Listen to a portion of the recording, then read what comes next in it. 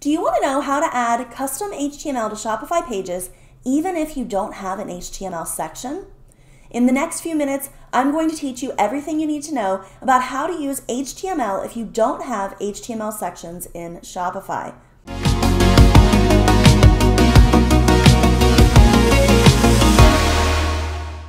My name is Elise Nelson, and I help tech challenge makers build a profitable e-commerce brand. Thanks for joining me on my YouTube channel, where I offer lessons that are 15 minutes or less to help you grow your e-commerce shop. Did you know that not all Shopify themes have HTML sections, and that using HTML is necessary to add a button to your Shopify theme?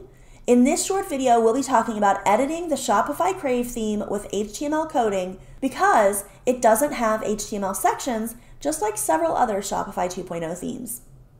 Now, before we jump into this maker lesson, I'd love to know if you have any experience with HTML coding. Leave a comment and let me know.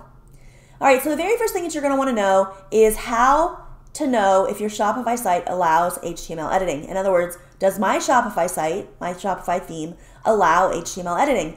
All you have to do to find out is go into your admin area, go to Online Store Themes, and go to Customize. And then you're going to go to the bottom of your page, click Add Section, and see if it says HTML. If it doesn't say HTML, you don't have an HTML section.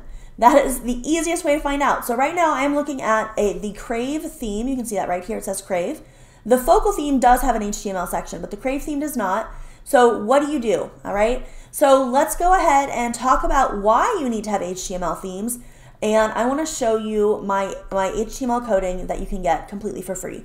So here's custom HTML codes for your website. The biggest reason that you may need HTML codes is because you want to add a button to your site.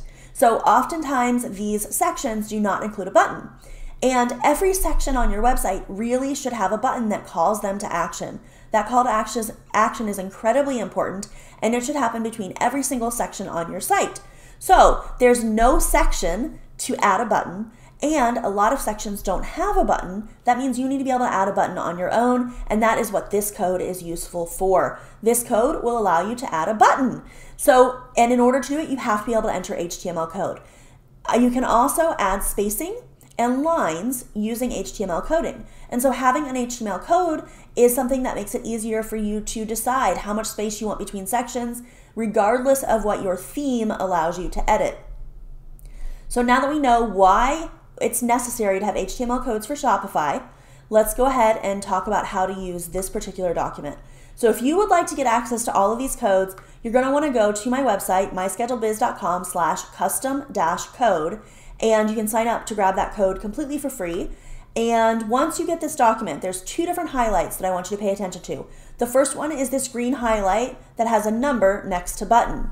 And you will need this if you're going to have different colors of buttons. So you would basically just take this whole thing and copy it and put it in the HTML section. And then the first one that you do, you can call button 2. But then if you do another one, you're going to want to make it 3, 4, and 5. And the reason we don't call it button 1 is because button 1 already exists on your Shopify site. So we're going to call it button 2. Then we'll have, if you make another HTML section, you could change this to say 3, 4, etc. So that's the first thing you may need to change. You may not if you're only going to have one type of button. And this has to do with the color of the button, really. So it has to do with the styling of the button. It doesn't have to do with what the button says. It just has to do with the styling of the button. So you can have multiple buttons that all say the same thing and are all the same color without having to make a separate section like this. But the yellow highlights are the places where you can update things so that your button looks different.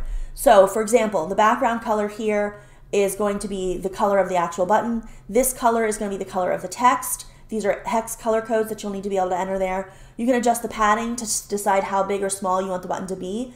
Ideally, you want to make the button look similar to what the buttons look like normally on your site. So put it on a page, compare it to the other buttons that are there, and try and visually make it look like it's about the same. That's kind of the goal. That's why you might need to update the padding. You can also change where the button goes.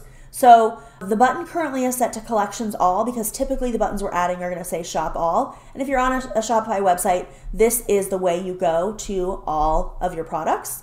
So you can select this yellow section and change this out if you want it to be something else. If you wanted to take them to your about page, you would do /pages/about. And then you can change the text that shows on the button as well. So the text that I currently have is shop now.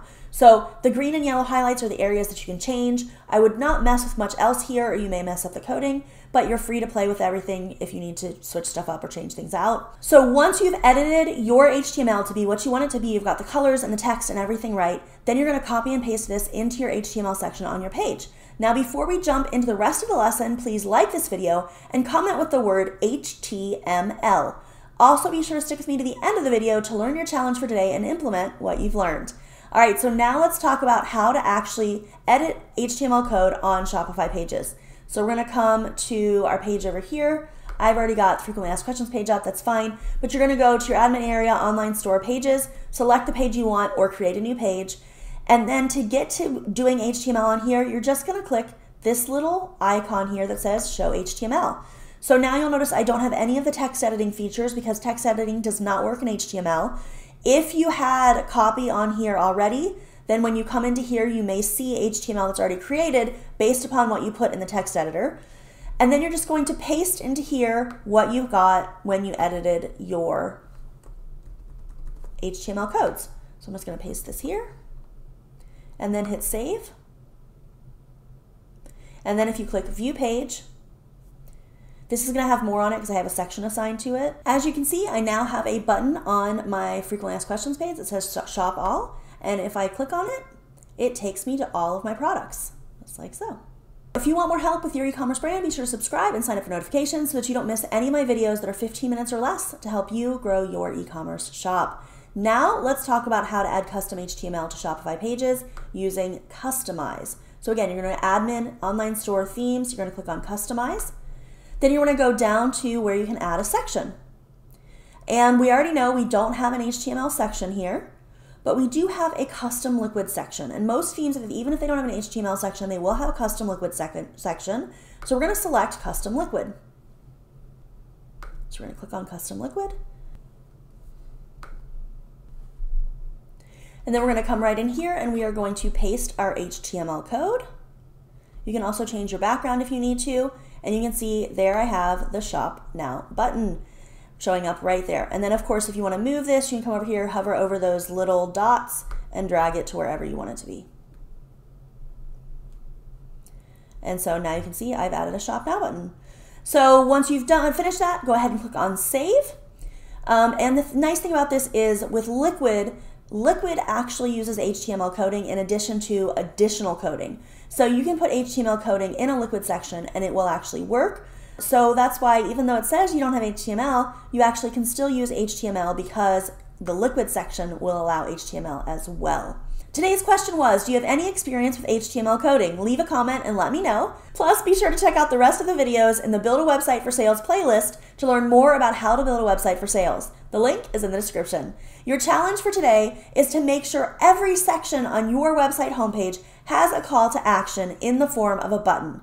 If not, download the custom HTML codes for your website and use the HTML coding to add buttons anywhere you want. The link to the free download is in the description of this video. On Wednesdays, I randomly pick one of the comments from the new videos that are released every week, and if you're subscribed to the MyScheduledBiz YouTube channel, you will win a free ticket to the next social media challenge. Best of luck to you all. Don't forget to live your dream every single day.